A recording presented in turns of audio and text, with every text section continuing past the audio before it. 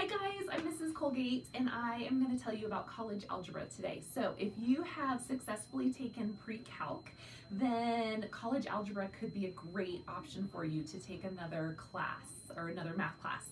So typically you could take either AP Calculus or Statistics. Now we are going to also offer college algebra. The best part about this class is that it's in person, so you do want to make sure that you're coming to class every day. There will not be an accelerate portion of it, and you also get college credit at a very reduced cost, if any cost at all. So that is determined by the district. So you should definitely take this class. The workload, we will have homework on the days that we meet.